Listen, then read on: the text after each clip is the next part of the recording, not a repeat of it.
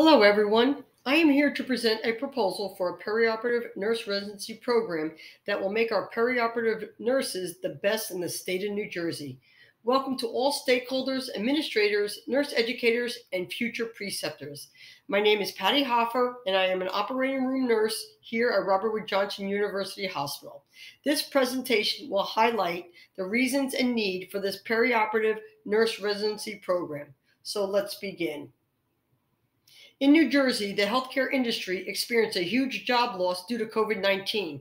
However, it is said that the outlook for healthcare employment is looking up.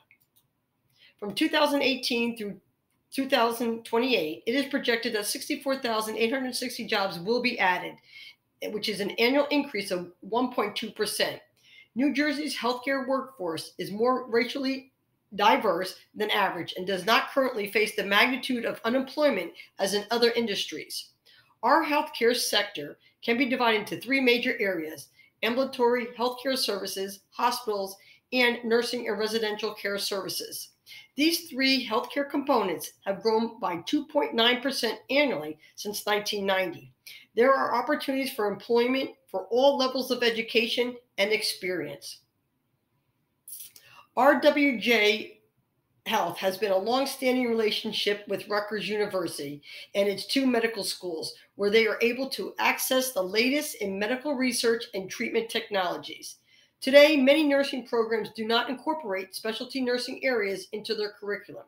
Therefore, it is important that nurses get exposure to the perioperative environment before they seek employment. This internship is designed to be an introduction to the perioperative program. After graduation, students will continue into the perioperative program where they will increase their knowledge, skills, and abilities that will be further evaluated. So what will be the value of program planning bring? First of all, it is a process of bringing about a planned change. It's a deliberate and collaborative process involving a change agent and client systems which are brought together to solve a problem. Planning helps with discovering and preparing the way for action that should be taken. When there is a need for change, proper planning is important for achieving success in any work. That is why we're here today. So far, any questions? Okay, so let's continue. Today, the nursing shortage is apparent in New Jersey as well as across the nation. One reason was due to COVID-19, which only exacerbated the existing workforce shortage. As I have stated, COVID-19 and an increased nursing shortage has not made it easy to recruit nurses with the necessary qualifications into the perioperative setting. It can cost up to $120,000 to train a new perioperative nurse. It is also believed that the financial burden for facilities is only expected to increase if the current shortage of nurses continues to grow. Therefore, it is necessary to introduce students to the perioperative nursing while staying ahead of the nursing shortage. This perioperative internship program also needs to be implemented because nurses are leaving the OR environment during and after their training. Perioperative nurses were interviewed about their experience. Some of the responses when asked why you were leaving included, "It wasn't what I thought it would be, it's not the type of nursing I want to do, or it's just not for me." The operating room is unlike any other nursing unit. Qualified nurses play an important role in the operating room before, during, and after surgery. During and after the perioperative program, nurses are realizing the intensity of their role and responsibilities. A good return on investment for a hospital is when nurses decide to remain in the operating room after they've been trained. Having an internship to the perioperative environment allows nurses to get a first-hand experience on what their role and responsibilities will be like after graduation. This experience will allow them to decide if this is the path that they want to pursue after graduation. With the support of our nurses, doctors, nurse educators, administrators, our community partners, and stakeholders, we know we have a residency program that can help embrace and teach new nurses into the perioperative environment while continuing to support safe surgery for every patient every time. As I have previously described, the learning modules of this course will be fully virtual and will reflect the current advances in technology and processes. The Educational Learning Lab will be utilized for learning module. Simulations will be performed in our simulation lab. Their clinical learning experience will continue to the main operating room. The time frame is approximately 4 months. This includes simulations, hands-on opportunities with instrumentation, and lectures. A final week will include a comprehensive test to determine students' knowledge and ability in order to move into the clinical rotation. Here is an outline of the learning objectives in red that students must meet to be successful in their residency program. Attached will be a perioperative internship curriculum that will be given to each of you for your review. You will see that it meets all criteria for patient safety and care while working in the operating room. Listed in red are the 6 main areas that will be covered.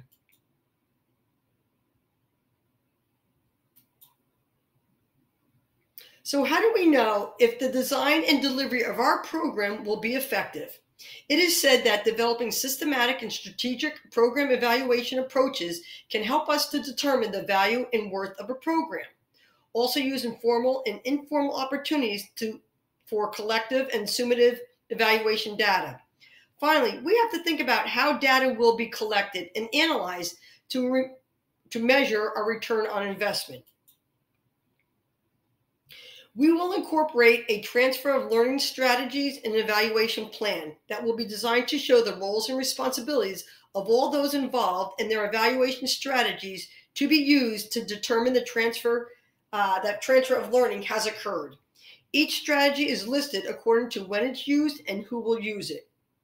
Nurse educators and preceptors will be used in both forms of assessment to track students' progress throughout the program. These assessments can help tell us what has been improved or what needs to be improved or any change in a program while it's in progress. Formative is a way of assessing a student's learning in real time and evaluating their learning as it progresses. A summative assessment is used to evaluate student learning at the end of an instructional unit by comparing it against some standard or benchmark. Summative evaluations also serve to make changes or modifications for future programs. RWJ Barnabas prides itself on being one of the most diversified hospitals in New Jersey. The nurse residency program is targeted towards senior nursing students at Rutgers University in their last semester of school. Through interviews, the nurse residency program will comprise of diversified students, including first-generation, traditional, and non-traditional senior nursing students. With the help of our nurse educators and preceptors, it is our goal to meet the challenges that new graduate students may be encountering during their residency program. It is important to integrate new students into the culture of an organization and have them become familiar with specific policies, procedures, and routines. With the help of our nurse educators and preceptors, it is also our goal to meet the challenges that new graduate students will be experiencing at any other time during the residency program. As new graduates, it is important that they feel supported by their residency program, leadership, and preceptors, and other students within the program. New graduates face many unforeseen challenges, and no matter what the fears, concerns, or challenges new nurses face, it will be up to the leadership team to ensure that students get the best experience during their nurse residency program while minimizing any encounters they may face. It is my hope that Robert Wood Johnson will seek accreditation again from the American Nurses Credentialing Center, as well as from the Commission on Collegiate Nursing Education.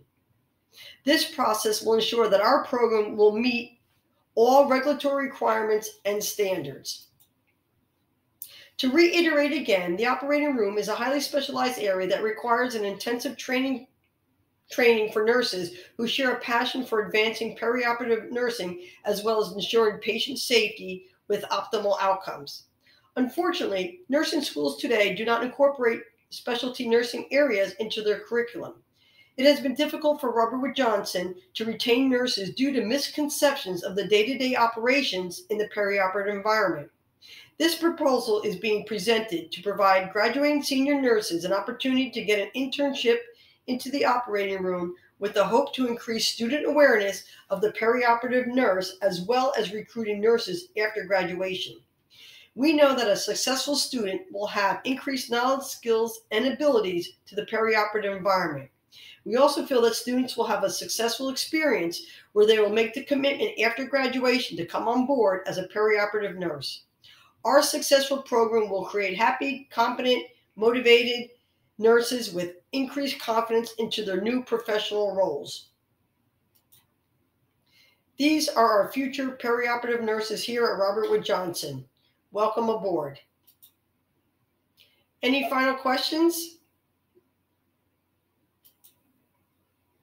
I'd like to thank everyone for watching my proposal presentation. More importantly, because healthcare is always changing, it is my hope that Robert Wood Johnson will consider this proposal to not only prepare graduating nurses for the perioperative environment, but to better serve our community and patients with the best care possible. Thank you for your consideration.